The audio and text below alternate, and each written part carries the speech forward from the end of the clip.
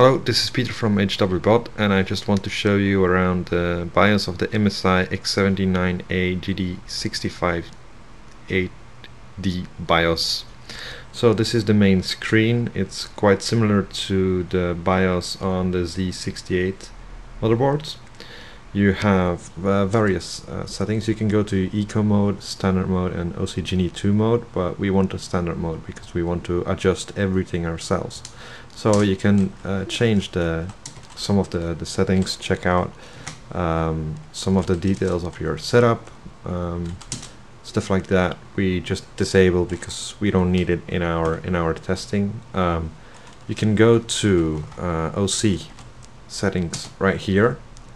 As you can see, the BIOS is actually quite snappy and quite responsive, which is better than the previous version of the BIOS, which was not that smooth actually. So you can press enter and the menu will come up, and you can easily select a different setting, and it will quickly adjust. It will also quickly calculate the frequency, so it's quite a nice BIOS. This is, by the way, the 1.2 official version of the BIOS, but there are several beta BIOS out that you can try as well.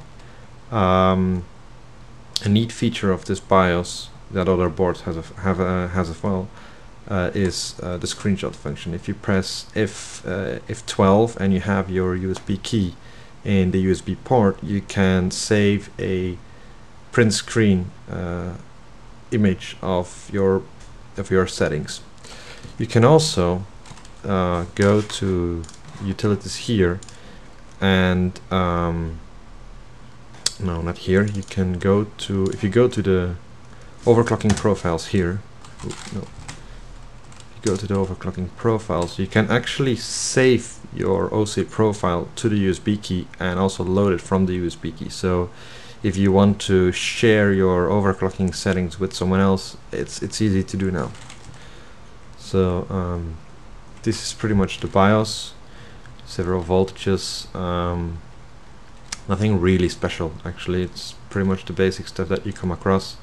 One thing is if you set the CPU ratio, it will always be fixed to the value that you set. So it's not like on the Intel mainboard, where it will drop to the 12 multiplier ratio every time.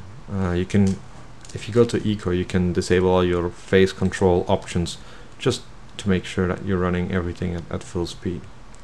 So once you have set up everything, you just press F10 and the bar will shut down. You can see the boot process here.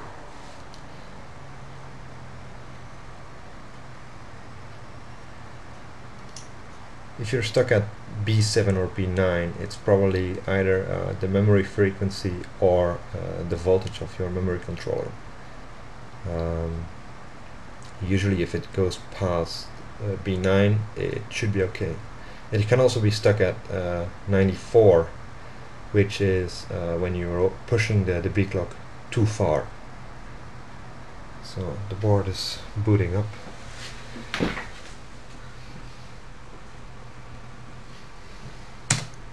Windows 7.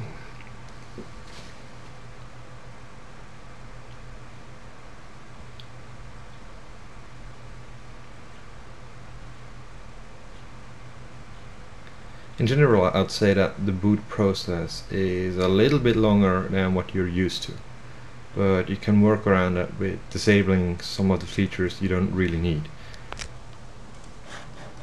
We can open CPZ to check if the frequencies are running correctly.